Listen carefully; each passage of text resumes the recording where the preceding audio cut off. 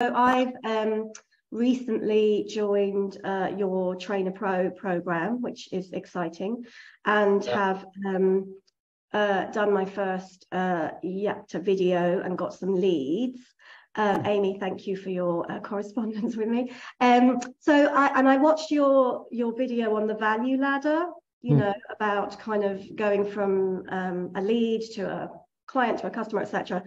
And I really like that model. And I'm aware that on the example that you gave, you know, you might do a class for like £1 or something, £2. But I'm wondering, for yoga teachers, I can see how that model would work with the general public, non-yoga teachers, but I'm wondering, you know, what your thoughts are on that kind of initial contact. I don't know if I'm making myself clear, that initial contact and the time between that and the workshop, which is a couple of months away, what your thoughts are on what could be offered, because you know, a class doesn't seem appropriate somehow. Yeah, okay. So again, if I was doing that, especially if it's other teachers, so you're on a peer-to-peer level at that point, exactly. I would take the point to call up every single person. Now, we intentionally, it's actually Amy that does it, or used to do it. It splits the leads into who watched the entire YAPTA and who watched part of it. Now, that's the thing I'm talking about, segmentation. If somebody's taken the time to watch your entire YAPTA, then at some point, there's a level of interest there, much more than if somebody watched 2 minutes and dropped out or something. So even in that list, you want to segment and at the very least call the people who watched the full thing, depending on the numbers. And when you say, sorry, Bruce, when you say call them, you mean with a phone call or an offer of a Zoom or what do you mean? Yeah, if you've got access to their phone details, I definitely phone them. If not, I would immediately have a sort of follow-up clinic thing I was talking about where they can ask questions. So again, instead of trying to sell them something, there's an old thing that sort of says kind of serve, sell. It's like a 3-to-1 ratio.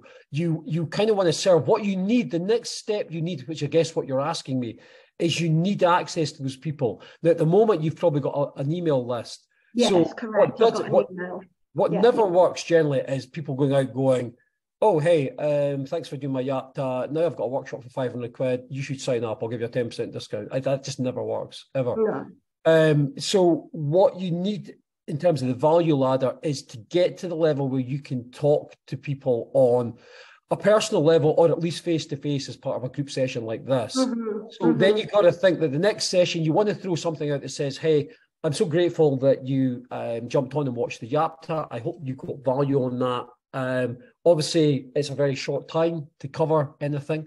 So what I offer is a free follow-up clinic. I maybe offer it 2 or 3 times, 2 or 3 different dates or times. What you want is you want people to jump on so you can get the information.